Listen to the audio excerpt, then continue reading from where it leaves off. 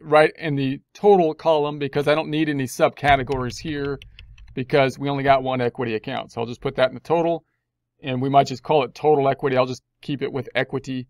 And then we're going to say the total is going to be the total liabilities and equity, summing this up. We're going to sum this up then, which is going to be equals the SUM sum function of the 15,000 and the 8396, which should equal this number when we're done.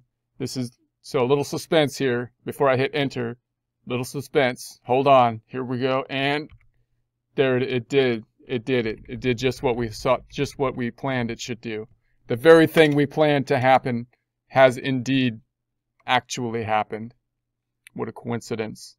So I'm going to underline here, font group and underline.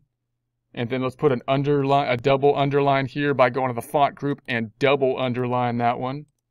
So that looks good. Is there any more formatting stuff? I can put an underline here. Let's put the double D underline here. And then the one underline there. So that looks good. And then that looks pretty good, doesn't it? Is there anything I'm missing? Do you guys see something I'm missing? I probably misspelled something, right? Let me check my spelling.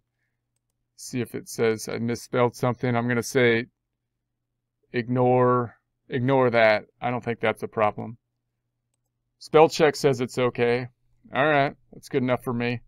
And then we're going to make this blue. Let's make this blue for font's sake, for formatting's sake. Font group, we'll put the borders around it, all the borders, all border. And then the blue, which is that blue right there, which I can find right here by going to that blue, just like the accounting is fun, or the Excel is fun guy used to say. And then I can move this one over. I can put that on my paintbrush. Paintbrushy that one right here. Let's paintbrush this one over. Paintbrush that black to right there. And let's make this our blue and bordered. Blue and border. Font group border blue. Border blue. And then do that here, border blue. Border blue.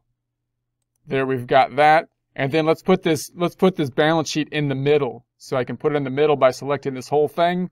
And we could go to the home tab alignment and do that, which is what most people would do. But then you got that one large cell, which messes other things up sometimes.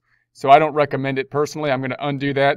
The better way, mucho mejor, is going to go down to the format cells here. When you got that whole thing selected, alignment, as we've seen in the past, the horizontal alignment, a center across the selection, and OK.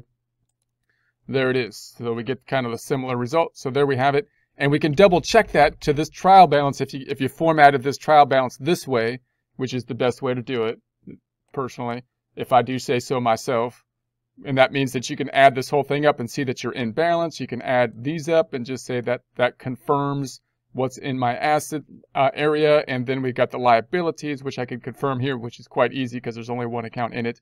And you can see that the liabilities and equity, if I sum them up, 23,396 adds up to the 23,396. I don't need to do any adding and subtracting. Subtract one column from the other column and blah, blah.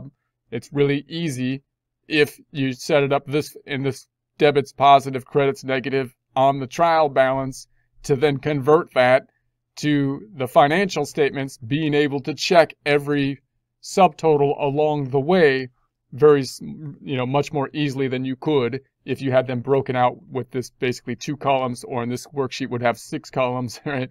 And then you got to add in together the debits and credits and so on.